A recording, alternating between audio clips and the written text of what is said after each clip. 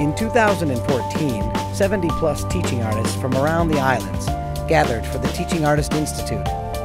They shared best practices, learned from each other, and reflected on their work in both education and the arts. Guest artist Liz Lerman introduced new ways of thinking about their work, both challenging and inspiring the teaching artists. Here, the teaching artists share some of their experiences, their new insights, and inspirations. And our essential question, how is creativity cultivated?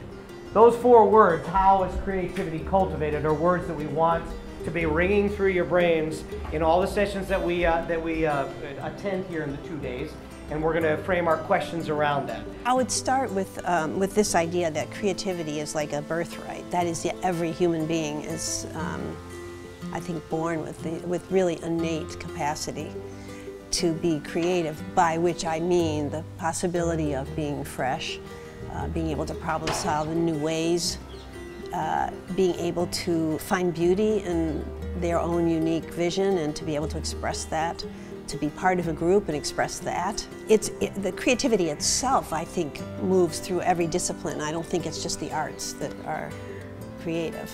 I think every discipline and every function has moments of what we might call creativity. The importance is in the community. You know, you can never really know how much of a difference you're making if you're just on your own. You're never by yourself, especially with art. All art is contributive, all art is connected in some way, and education also. And if that's kind of your flagship of what you're pushing for the kids, everyone on the same page pushing toward the same thing is only that much greater. So a good melting pot, a good melding of minds, techniques, styles, flavors, understandings, new names, new words, new terms. The greatest artists are great thinkers, and that's what we're trying to create in our students. The arts allow for them to have that time and space to experiment with different thoughts, to pull things together that might not have gone together before, to take what they're learning about in science and language and what they want to do physically and pull all of that together to create a new discovery, a new way of thinking, or a new way of working together. I had a student in 3rd grade this year who I started in his class. I had 8 sessions, and every day for the first 2 lessons he would go, "Oh, it's just art. It's just art." Then I started zeroing in on his t-shirts, his patterns on his t-shirts, the patterns in his pants. Then the teacher would back me up and she'd go, "Look at these books. Do you think that, who made this? Oh, it was an artist? Oh, who do you think designed your clothes? Oh, it was an artist. Oh, what about your dad's new truck? Do you think that person was an artist?" In the arts, we have a particular advantage to putting together the elements that make up creativity, which is an inquisitiveness, an obsessiveness, a belief in discipline and skill, and at the same time, although it seems paradoxical, as seeking of freedom and liberation. For the teachers who are willing to go there, I think it eliminates the strain of feeling that they have to control everything that goes on in their classroom. Because if you're going to work in a creative area, or especially work with the imagination, you can't be in charge of it. You have to stimulate it and then manage what comes forth. It's giving up control is really the thing. But those who get it feel liberated by it. So do the students. Yeah? We see a problem, and what we do is we smash it. Yeah? And what we should be doing is thinking about how can we go around it?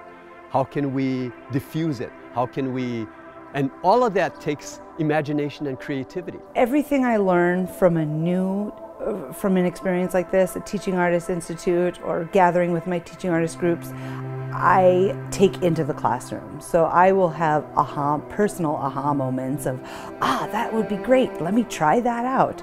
We're kind of pushed to think outside of our boxes is really important, and that we take the messages that we're learning in Institute to translate them, digest them most importantly, and be able to incorporate them. So this is actually a lot of work. It's very rigorous going on, although it looks like a lot of fun.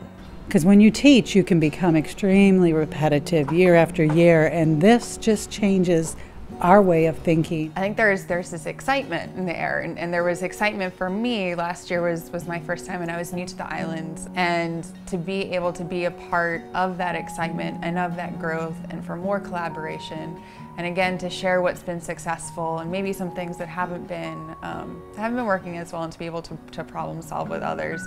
It's such a huge opportunity for us, and to make sure that we're staying relevant to what our teachers and our students need. It works, it doesn't work. I find out how it can work for me, and then the students just gain, I think. So when we get together, we remember who we are. We remember that we are part of a community that has thrived here in Hawaii and is among the best in the country. And we remember that what we do really, really matters, not just to us, but to every single child in Hawaii. So when you bring people together who are teachers, who themselves have committed so much of their lives to young people, and give them a chance to spend 2 days together, it's just so much more than the thing itself. There's so much, these people, I've observed them, I got to teach them, which of course was great, but I got to observe them, have supper with them, and they are at work the whole time. They are constantly sorting out their relationship to their own art making, their relationship to their students, their relationship to their schools, their relationship to their communities. These people are the real, I want to say the salt of the earth, the real leaders.